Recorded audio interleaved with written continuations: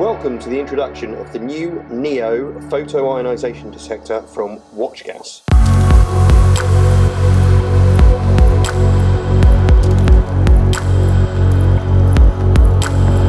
The Neo comes in 4 different variants, available in ranges from 0.01 to 5000 ppm, 0.01 to 15,000 ppm, 1 ppb to 15,000 ppm, 0.05 to 10,000 ppm VOC, and 0.05 to 200 ppm benzene specific measurements.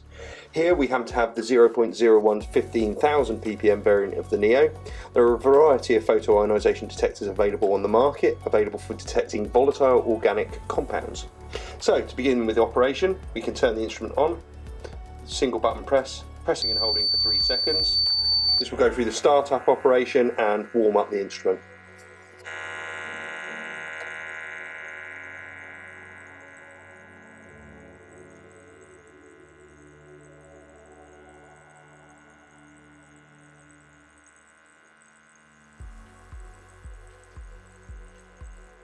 As we can see, the Neo includes a wireless Bluetooth low power transmitter, which means you can see data directly on your mobile phone if running an Android operating system. You can also preset any parameters, see live data or download data logs.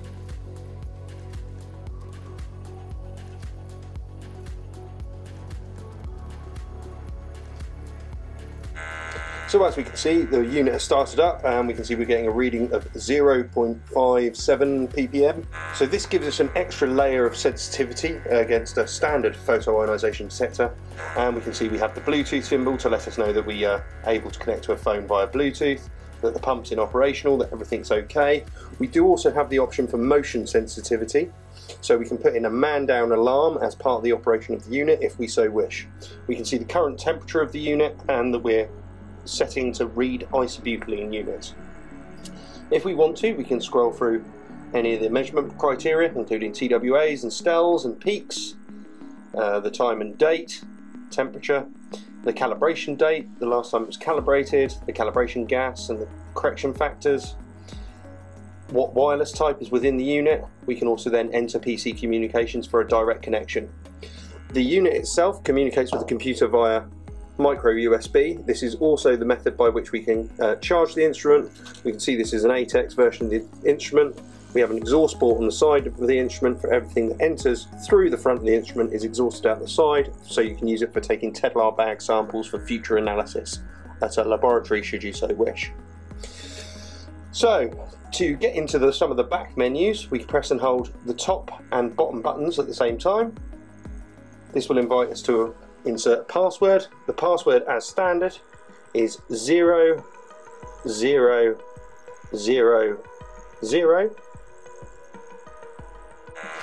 We can now go into the calibration, so we have an ability to user span and calibrate, zero calibrate the instrument.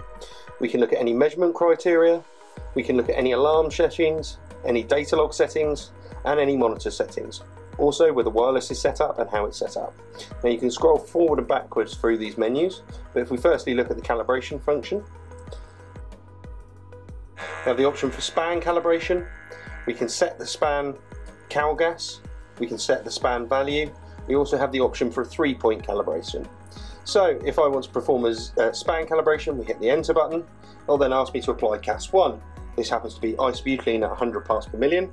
I have a can of isobutylene here, so I can apply this to the end of the device. Because this is a pumped instrument, I can use an on-demand regulator. And we can see the instrument is now calibrating. Calibration takes around 30 seconds for a full span calibration. So we'll just watch that tick down.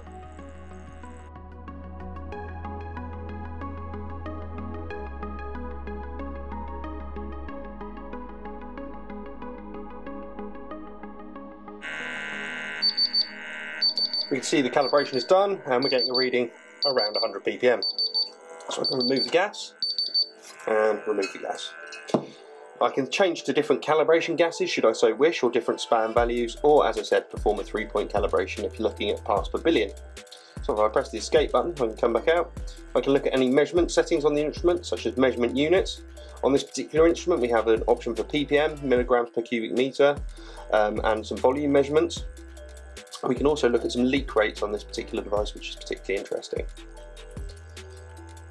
We can look at measurement gases, current gas library. So these have all the preset correction factors for different gas types, which you can set throughout in the instrument or within the software. We can also create custom gas libraries should we so wish.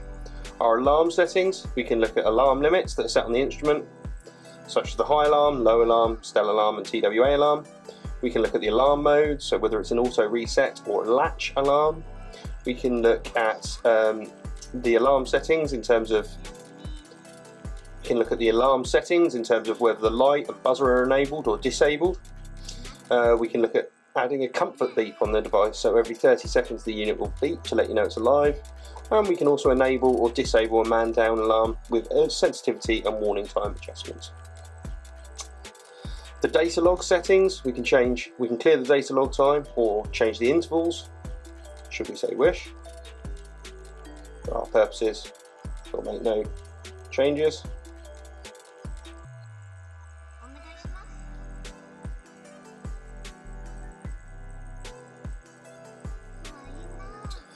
We can look at the general monitor setup, so changing date and time, any display settings like brightness or contrast, change the pump speed, set the pump stall rate. We have an option for enabling a rolling graph rather than just a direct reading on the screen, which I will enable so you can have a look at what that looks like. So to enable the rolling graph, turn it on, and then if we come back out, we have an option for real-time data, where that's displayed. I'll turn that on as well. We can change any language settings, so there are preset languages for English, currently English and Chinese, but there are more languages coming. Self-zeroing, this is our 0 at startup, and then we're back to where we began. The wireless settings is just whether you want the Bluetooth enabled or not, and then we're back to where we started. If I want now return to the main measurement criteria, we can see we're now getting a rolling graph as well as our live settings. So if I once again apply some measurement gas, you'll be able to see a nice peak coming up on the graph. So we can see got a nice peak on the graph, and if I remove that gas, we can see the alarm is eliminated and a nice peak comes back down. It's a very quick response instrument, so this is particularly good for parts per billion measurements. Now, looking at the Bluetooth side of the instrument and the capabilities we have within the wireless communication, I have already connected on my particular device to this instrument, so if I want to press, this will now connect with our device live via Bluetooth, and I can see I'm now connected to the device. I could download any data logs, so by pressing the down arrow I can download any data logs. I can clear the data log settings by pressing that. I don't want to clear the data logs. Again, if I wanted to download, it automatically shuts off the instrument so it's ready to download any data on the instrument. I can cancel this at any time, which I will do. And now I'm back in general operation mode. I can press refresh, and now I'm getting live readings directly from the monitor onto my phone. The limitation on distance is just limited to the length of Bluetooth, and we could have multiple instruments attached at the same time. This is the general app software available with the device. Bluetooth comes as standard with all Neo devices. The app itself is free to download from our website, and we'll be making links available, so should you require any further assistance or would like to look at the app in more detail, then do let us know. I'll just close that down. Now, getting back to the measurement, the instrument itself, if you want to then turn the instrument off, you can press and hold the off button.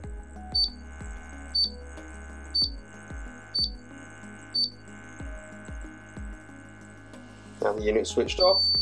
Now if we want to look at in any more detail at the external, we can see we have an external filter fitted as standard on the device. The unit comes with about 5 or 6 in the box. These are easily removable, replaceable and reattachable. And then if we want to get into our sensor section, up the top, we unscrew the top section here, and if we can see that our PID is positioned right at the front end of the device. So the PID lamp sensor is here, and then underneath is our actual lamp itself.